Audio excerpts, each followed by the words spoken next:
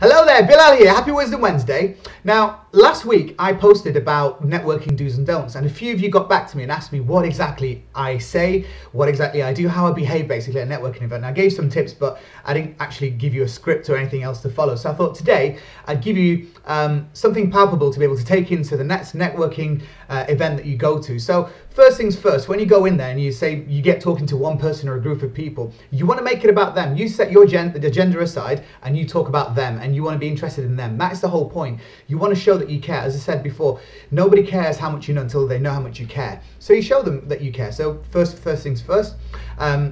Body language is very important. As I said, stay open, have an open stance, and the way I do it is I'll lean forward, I'll shake their hand and say, "Hi, I'm Bilal," fully expecting them to reply with their name, and then I'll repeat it back to them saying, "Nice to meet you, John," or whatever it may be. Okay, and that means you're going to remember their name. And then you ask them some open questions. You've got the W's that you can use. So you say, "So whereabouts are you from? Where are you based? How did you get here?" Things like that. Just simple conversation starters, just to get people relaxed and open. Okay, and then they'll tell you about who they are, where they're from, and eventually you can say, "Oh, so cool. So what do you do?" And then you listen to them, and then you think in your mind, if you like them, is there anybody you can connect them with? Yeah, and then your turn comes to shine as well, because they'll ask you, "What is it that you do?" And you say, "Well, okay, so this is where you need to maybe have your elevator pitch ready." I mean, I'm very quick with what I do. So as I said, I focus back on them because I want them to ask more about me later on.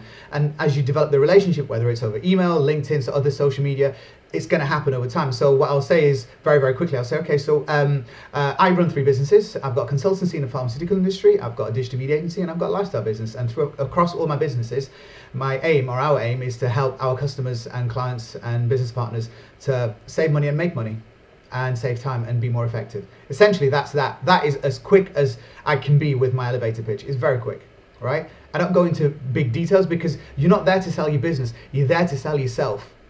Okay, that is the most important thing. People buy people. You could be shoveling crap, but it doesn't matter. If people like you, they'll buy from you. That is the way it goes. As I said last week, if people don't know you, they won't like you. If they don't like you, they won't trust you. If they don't trust you, they won't buy from you. Okay, and the first thing is you've got to be likable. You've got to be out there talking to people, getting interested in them, being interested in them and their lives, and showing that, yeah, you can be friends with them. That's what I do. I go out there with the intention of making friends, and I say that from the outset. I'm here to. People are like, "Oh, so what are you here to do? What's your end goal?" And I'm like, "I want to see if I can meet some nice people, make some friends, and if I can connect 2 businesses up, brilliant, because I've got a massive network. And if I get something for myself, brilliant, also brilliant." Anyways, I hope you find that useful. I'm going to put this all into a blog, and I look forward to speaking to you very soon. Take care. Have a fantastic Wednesday. Speak soon. Bye bye.